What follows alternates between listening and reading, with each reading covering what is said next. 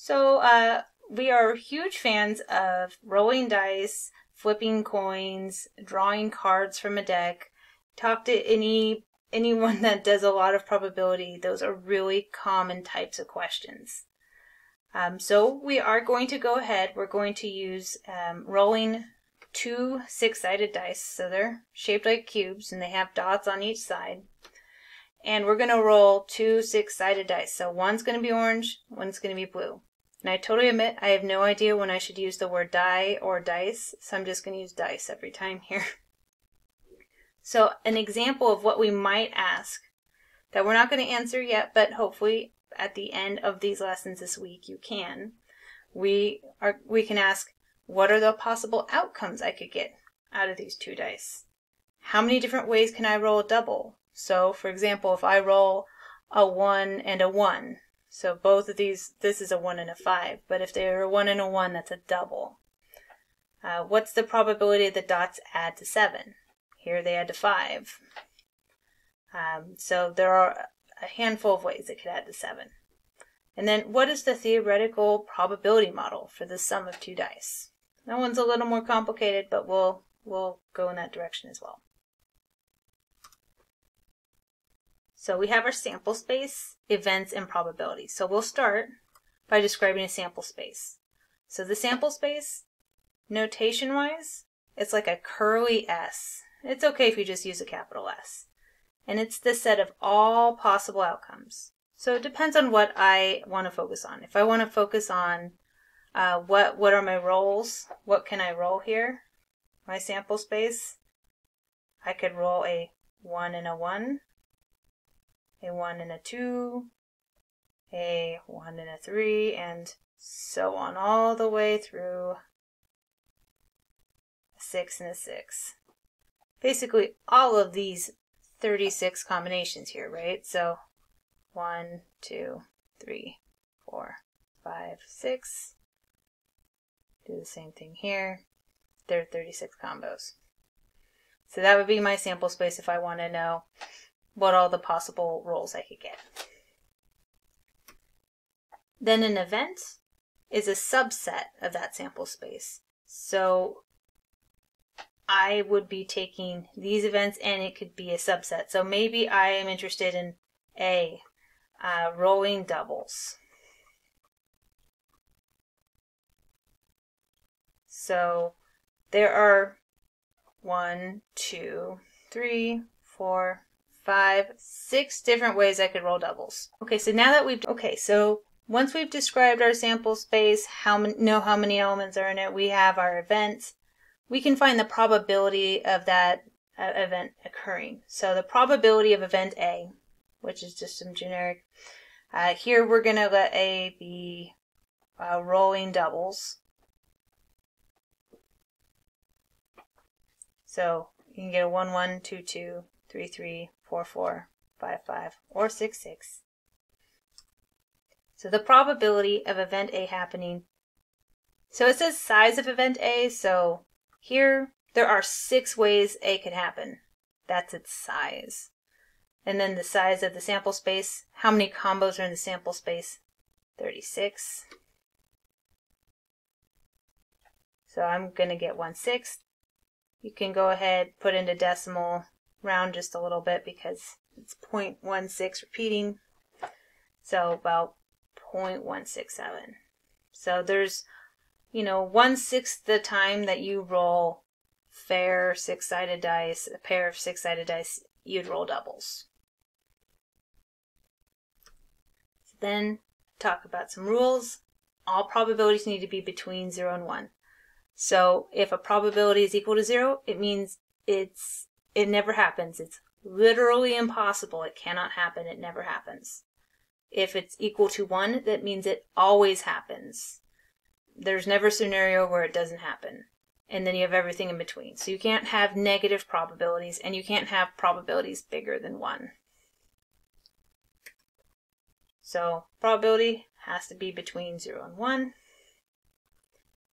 And the probability of the sample space is 1. So the probability that, let me translate, the probability that I roll the dice and one of these 36 events happen is 100%. It's guaranteed at least one of them will happen. So the probability of everything happening is 100%. And then we have this, the probability of not A happening is the complement. And notice it's spelled a tiny bit differently than if you were to say something nice to somebody and that's a compliment. It's complement of A. So the probability of not A happening is 1 minus the probability of A happening. So in this sense here, the probability of not rolling doubles, or A complement, is the 1 minus 6 over 36. So you're going to get 30 over 36. It's 5/6, or, because off the top of my head, it's about 0.833.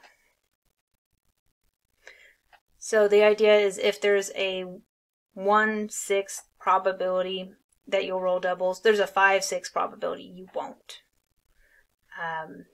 I had a friend, it was very, very cringy. They said everything in the universe is cheese or not cheese. And that is true. It was a little cringy, but that's one way to think about it. It's the probability of whatever A is and the probability of everything else.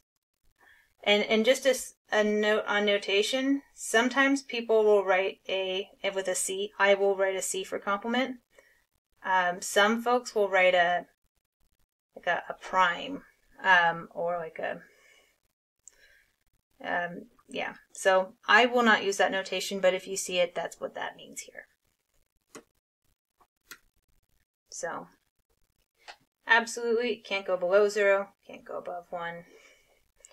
If you have a probability of 0.5, I like to throw in a 0 afterwards. It means there's a 50% chance. It's equally likely to go either way. Okay.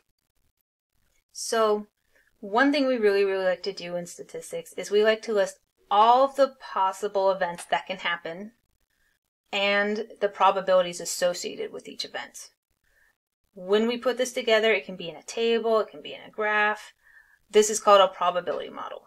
So the example we're going to look at here, I'm still rolling my 2 dice. I'm going to say x is equal to the sum of the dice. So if I roll 2 dice, I can, the dots on the dice can add to 2, they can add to 3, 4, all the way up to 12, because they're only 6-sided dice. And here, the probability, so rolling a 2, that happens about 2.8% of the time. Rolling a 6, that happens about 13.9% of the time. A 7, about 16.7%, and then you see them start going back down. And you might see they'll definitely put these into graphs as well. So suppose, and here it is right here, this is that ideal probability model. If we just rolled dice forever and ever and ever, this would be the probability model here. So if I go ahead and in real life I roll 100 times, I might observe, some proportion of them are 2s, some are 3s. It doesn't look great, right? Because it should look more like this, where 7s rolled the most, and then 6 and 8, and so on.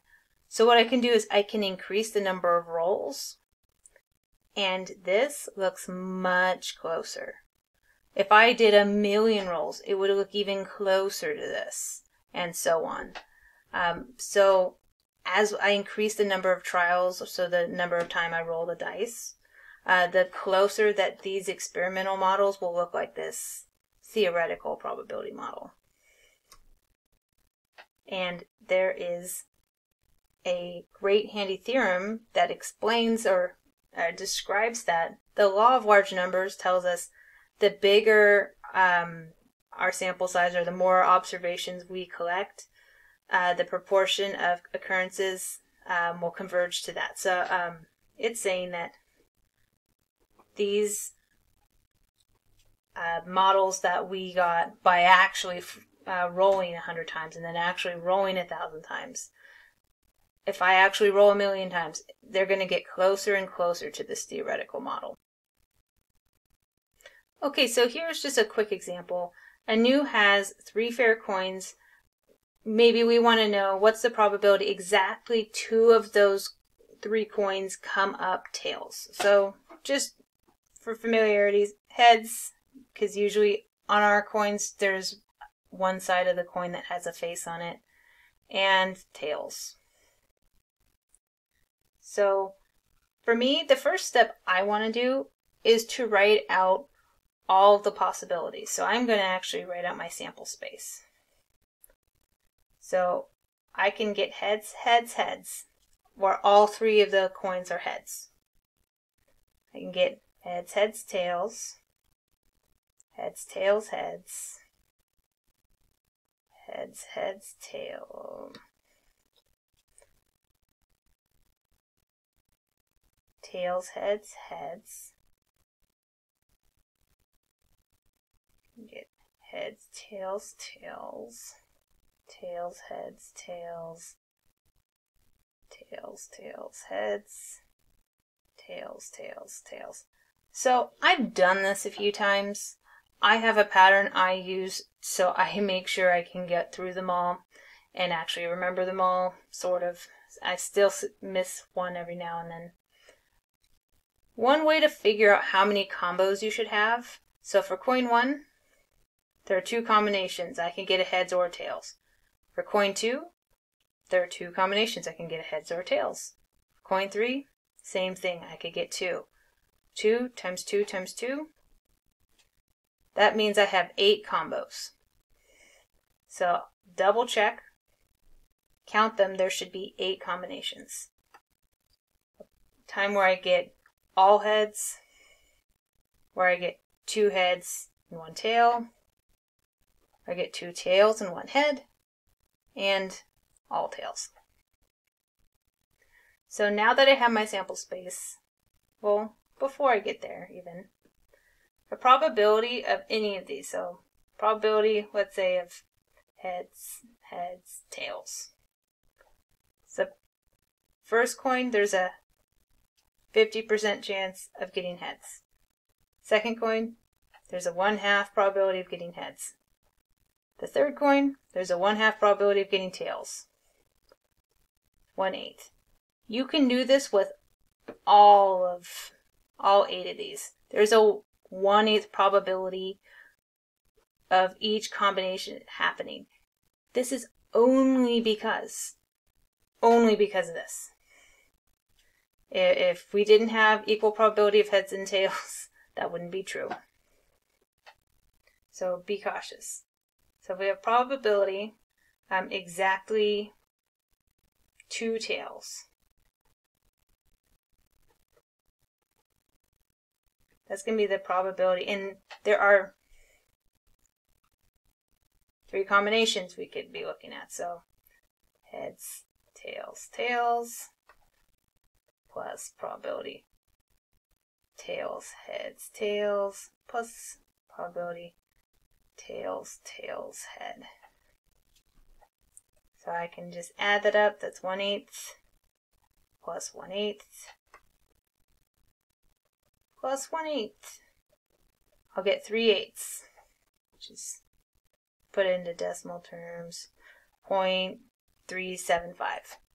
So this means if they were to go ahead and take 3 fair coins and flip them one time, there's a 37.5% chance that they would have a combination of coins that is exactly 2 tails. If they were just to keep flipping forever and ever, it would happen about 37.5% of the time. Okay, so that's it for this lesson. We will see you for lesson 14, where we're going to start talking about some rules of probability.